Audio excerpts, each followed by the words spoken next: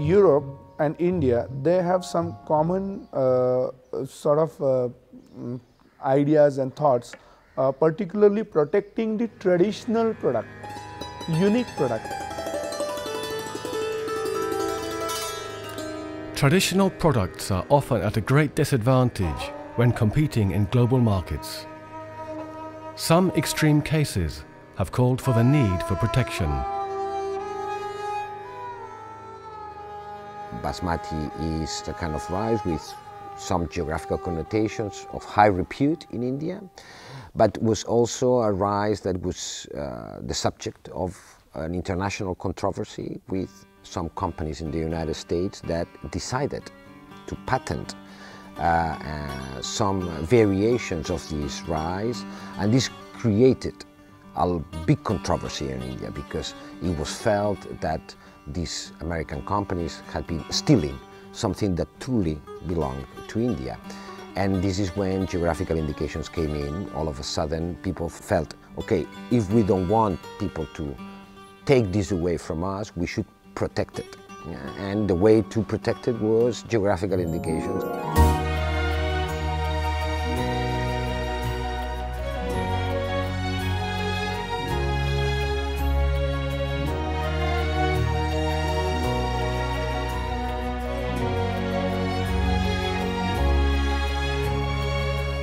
India is certainly, like the European Union, an area of the world with a long history and millenary civilization. And this is a prerequisite, if you like, or certainly fertile ground for geographical indications to grow.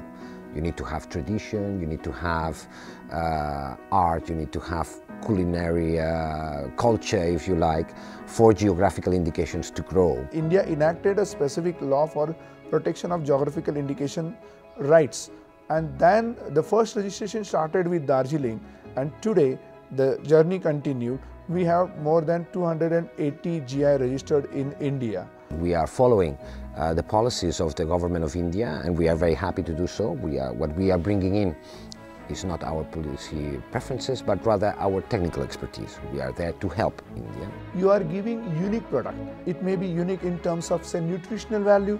It may be unique in terms of color, taste, attractiveness. You are giving a good product to the international people, global citizens. An opportunity for those people who want to keep up with the tradition and maintain these, the cultural roots by doing the same thing that their ancestors did. And for that, of course, you need to create a vehicle that allows these people to communicate with consumers.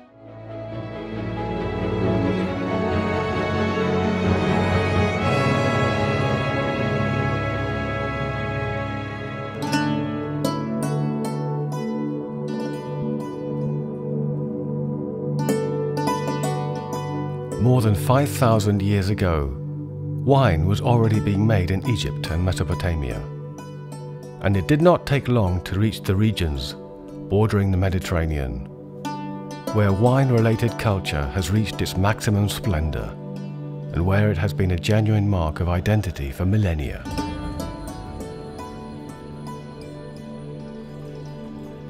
In recent centuries, it has spread to other regions of the world, such as California and Argentina.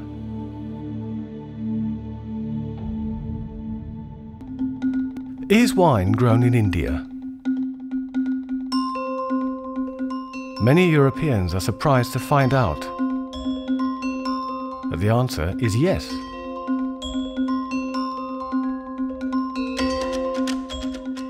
Wine growing in India started in the early 2000s. Over the years, production of quality wine has increased and started to get a name for itself around the world.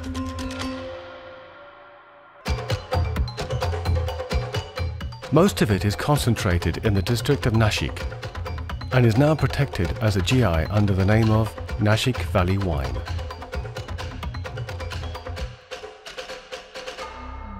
Nashik district is situated in the north of the state of Maharashtra, on the eastern slopes of the Ghat mountain chain.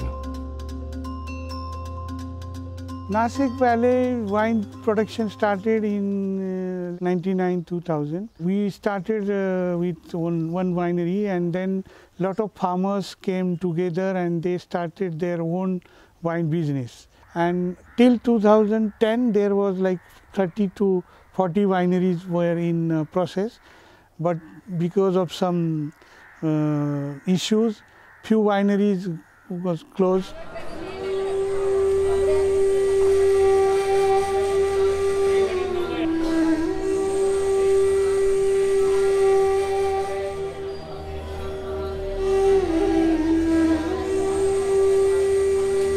The god Shiva, the cosmic dancer, guides people in times of change. The production of grapes and wine in India undoubtedly represents a change. The growers can trust in Shiva's guidance because there are several temples dedicated to him in the same district. The most outstanding is Trimbakeswar, one of the 12 sacred places dedicated to the cosmic dancer.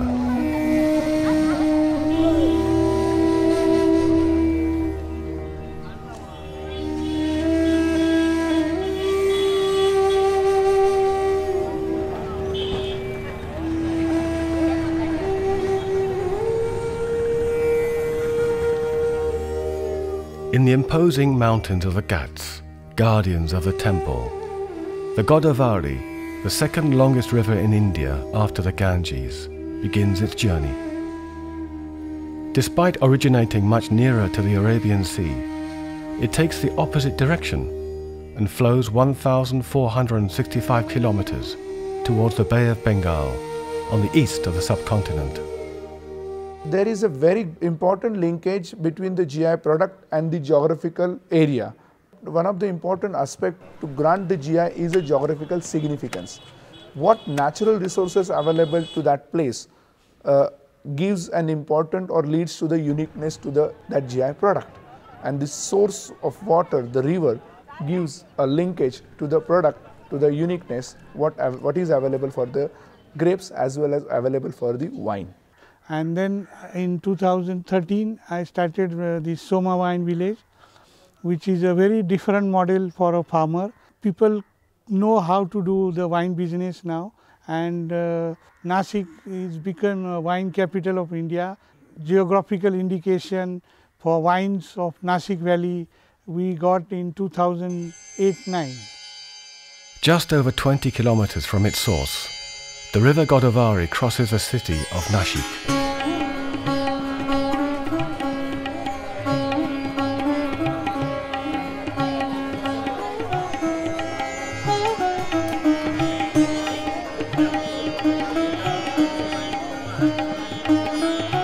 This river is one of the 7 sacred rivers of India, and here there is an important religious centre.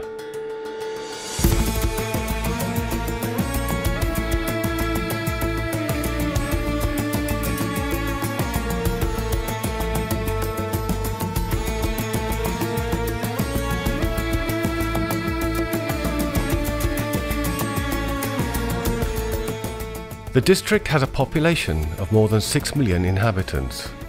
Nashik is the capital and is considered to be the wine capital of India.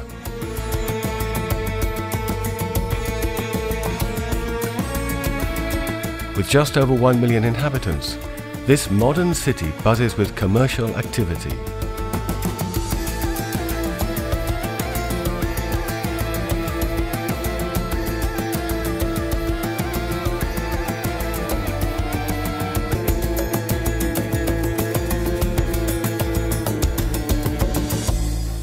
In the 1950s, dessert grapes started to be grown in India, and this district, irrigated by the sacred river, quickly became the most important area of production in the country. Grape consumption has become very popular in India, and the fruit can be found in all the most important markets in the country.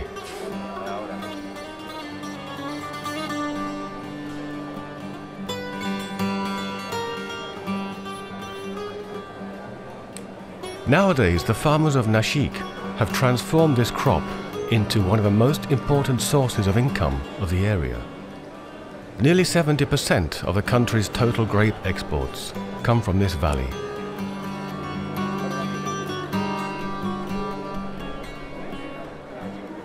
Despite the increase in grape production, the beginnings of the winemaking industry were difficult and took a long time to gain a solid foundation.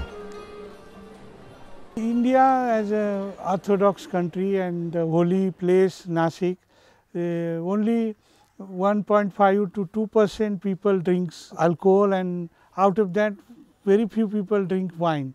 And now the per capita consumption is going up. It was the curiosity of the Nashik Valley farmers that first drew them to countries with a winemaking tradition, where they learnt about the processes involved. Back home in the valley, they found fertile ground to take their ideas forward. Uniqueness of Nashik Valley is we have very good climate to grow grapes and wine grapes, and we observed in last 10-12 years, and we saw that we can grow very quality grapes of wines in Nashik Valley. And then we approached the ministry and concerned people in 2006-07, and we got this GI registration. Obtaining Geographical Indication status has been a major boost to the Nashik wine industry. So we are thinking that people want to drink good stuff, social drink, healthy drink, which is a wine, which is a good sign of business. And every year we observe that 20% of consumption is going, sales is going, production is going up, and the quality of wine produced in Nashik Valley has gone up to the international standards. People now know Nashik Valley means quality wines. As wine was such a novelty in India, the producers decided it needed promoting. The best way of doing this was to set up guided visits to vineyards. As a result, wine sales were linked to a new source of income: tourism. During the visits, the emphasis is put on drinking responsibly. As they say, if what you're looking for is alcohol, you're in the wrong place. So good afternoon, welcome to Soma Wine Village. Soma Wine Village is located in the wine capital of India, which is Nashik. Nashik is located along the river, which is the Godavari river that we have flowing. Soma Wine Village is owned by Mr. Pradeep Pachpatil, who comes from a huge background of farmers who have been farming in the valley of Nashik since many years. In India, wine tourism is catching up very fast. Now each and every winery should follow this, should duplicate this, and they should have some stay arrangement, some activity, some restaurants, and this trend is taking place very fast. Indians want to go to vineyard, spend their weekend, enjoy with family, taste different wines, see the vineyard, see the greenery.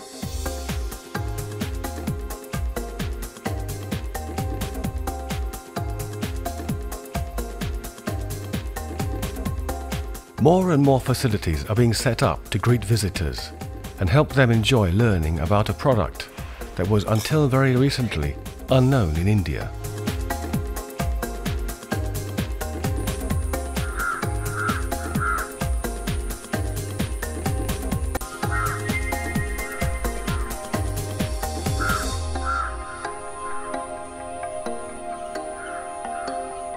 The vine is a plant with large leaves and tendrils, which are fastened to the stakes and wires. These help to keep the vines upright.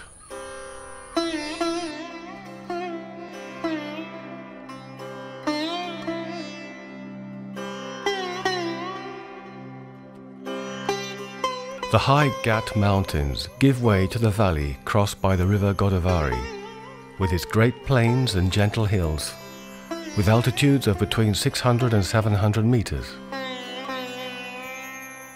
In the valley, the daytime temperature is high, with an average of 26 degrees, However, nights are much cooler, with temperatures dipping to 7 to 8 degrees centigrade. These are ideal conditions for growing wine grapes. Microclimate of Nashik is the best climate to grow grapes. We have hot days and very cool nights, which gives us a balanced acid and sugar.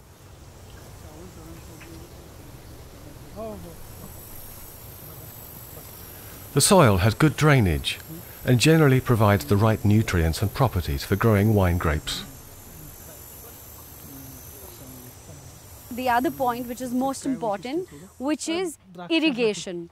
Like you know, for everything to grow, water is very essential, water and sunlight. And of course, the most important part, which is love. So in the irrigation format, we use the drip irrigation format, in which only 2 liters of water is given by the drip irrigation pipes that you can see along the edges to every wine individually. This helps for the wines to grow, flourish, and for us to make lovely wines here. In Nashik, the wine growers use different grape varieties imported from places around the world with the longest wine growing traditions. The mixture of grape varieties is one of the requirements to make a good wine. We are working with a lot of universities to study which varieties will grow better in India, but there are now 10 to 12 varieties. They are growing very well. They have accepted the Indian Nashik Valley climate.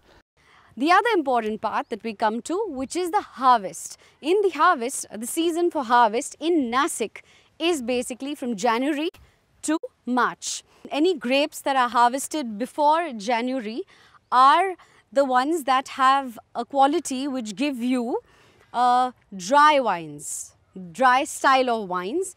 During January and March, all the wines that we harvest to make the wines have a fruity and floral structure to them. In India, most of the work we do manually. We need lot of manpower. Per acre, we need like 2 to 3 people. So in Nashik, we have 4,000 acre vineyard. We have 40 wineries. We have a number of hotels, resort.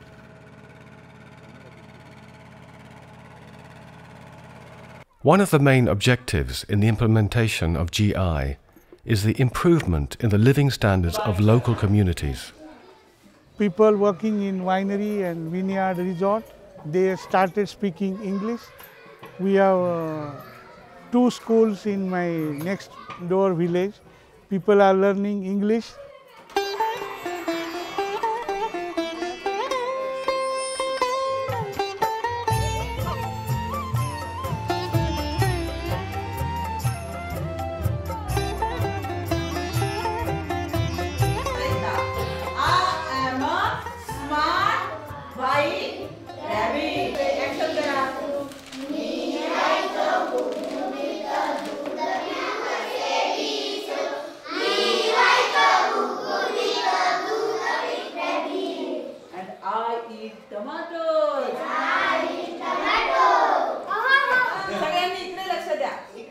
So economy is growing very well, and I will be proud to say Nashik Valley and Nashik district is the second richest district in Maharashtra.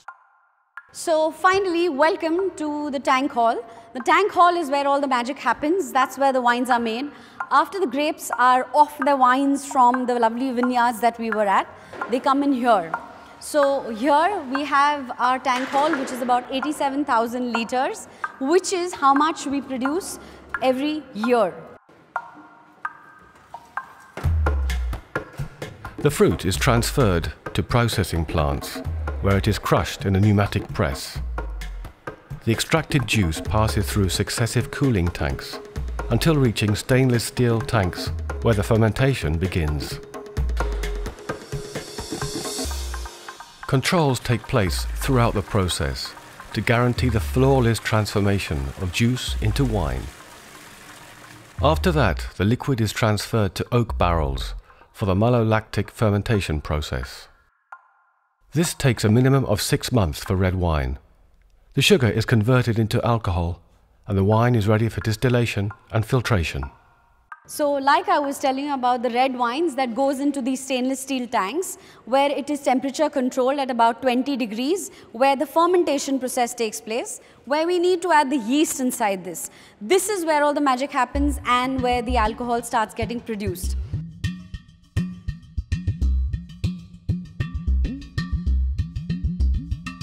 After fermentation is complete, the wine is bottled and labelled. It is then ready for the market.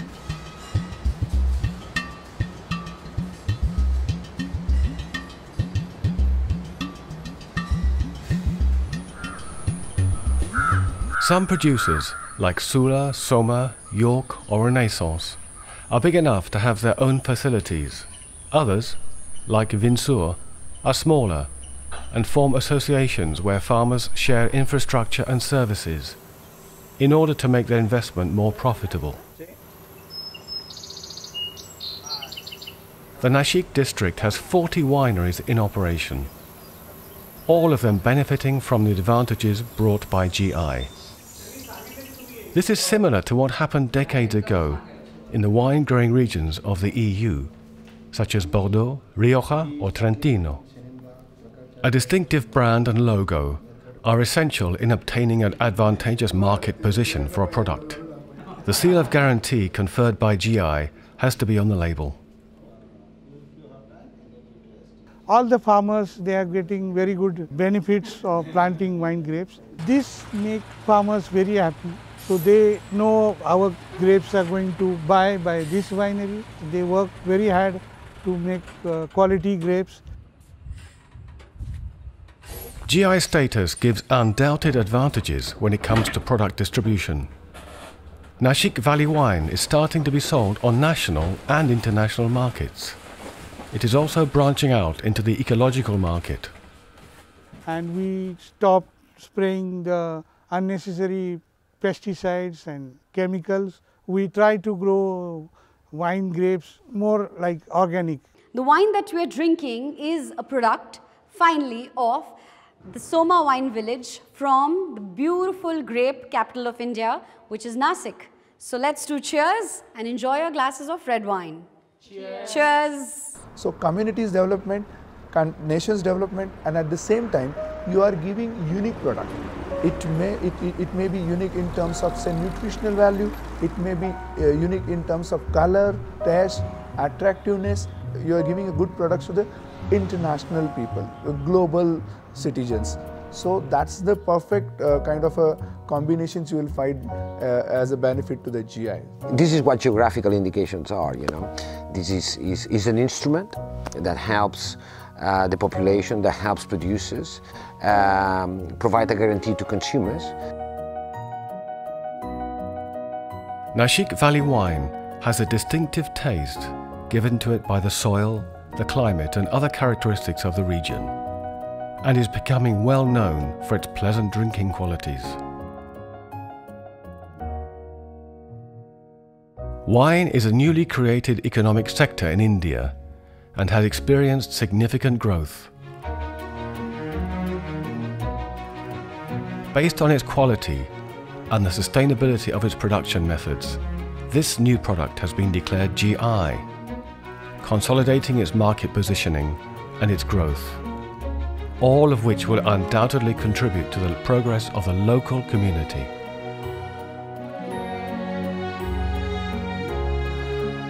India is part, an important ingredient, if you like, on any strategy to make intellectual property protection more effective on a sustainable basis around the world. Geographical indications represent a meeting point between Europe and India. It is something that we have been working on for a long time. The intellectual property is part of our good relation with the government of India, and it is so on a lasting basis.